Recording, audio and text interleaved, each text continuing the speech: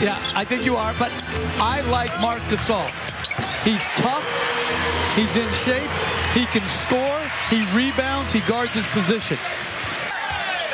Artest blocked Beasley. And Fisher banks it in. Well, they're letting him play here to start the third quarter.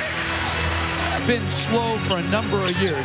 I would say for the most part, you're right as far as passing the ball, coming ready to win, and making him shoot.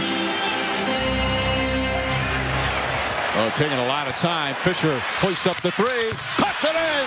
Fisher makes it a one-point game with 4.3 remaining. Derek Fisher once again with a huge three in the final seconds.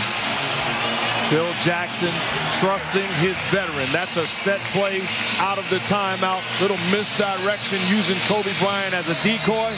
Pau Gasol delivering the basketball on point. Help has to come off of the screen, and then Fisher.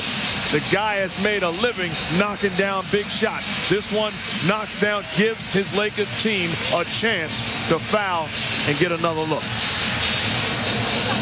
Well, they run the same action all the time. This is nothing new. Miami had to know this action was coming, and there had to be either better